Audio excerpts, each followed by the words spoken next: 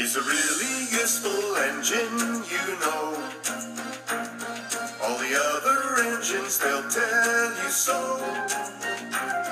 He huffs and puffs and whistles, rushing to and fro. He's the really useful engine we adore. He's the one. He's the one. He's the really useful engine that we adore. He's the one. He's the number one. Thomas the Tank Engine. He's a really useful engine, you know. Sir Topham Hadwell, he told him so. Now he's got a branch line to call his very own. He's the really useful engine we adore. He's the one.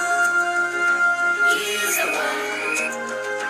He's the really useful engine that we adore. He's the one. He's the number one. Thomas the Tank Engine. Little blue train, he's always there whenever you need a hand. If you need help with a situation, who comes into mind? He's the one. He's the one. He's the really useful engine that we adore. He's the one. He's the number one. Thomas the Tank Engine.